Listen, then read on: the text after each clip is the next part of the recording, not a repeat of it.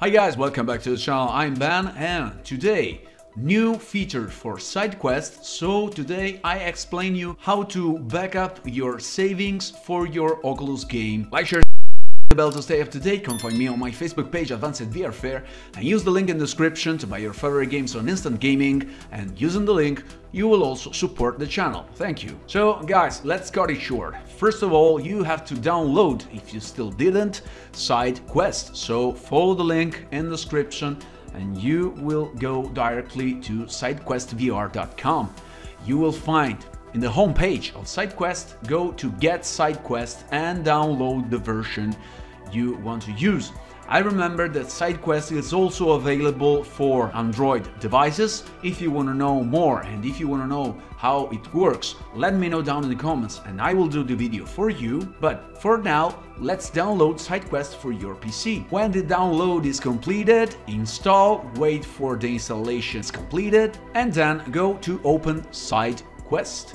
Once you open Sidequest, you will find in the home page. So at this point, turn on your headset, link with the cable to your PC, wear the headset and accept the access to the data file. Once you have accepted the access to the data file, this little dot here will be green. Go to click in the icon with all the application. This is the list of the apps installed in my headset. So for example, let's take The Walking Dead Saints and Sinners. Now go to click the little gear icon and you will find this prompt. So what's new?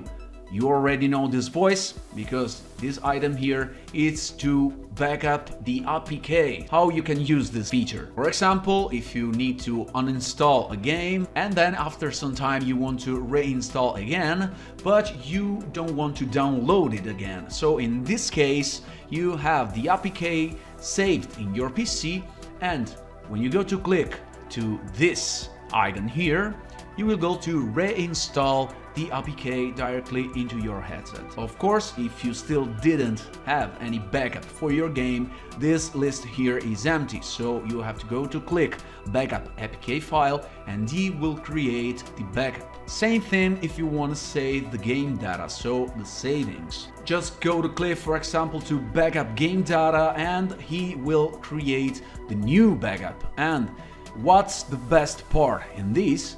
That when you go back here, you will find another backup. So it will not overwrite, but it will create another one. So for example, if you have some problem with the new savings, you can restore the old savings and so you can solve the problem. When you have to do the backup, no matter if you first do the game data backup or the APK file. There's no any order. You can do first this and then this, or first this and then this one, no matter what. But it's important when you do the restore, because when you restore, it's important that first you restore the APK file.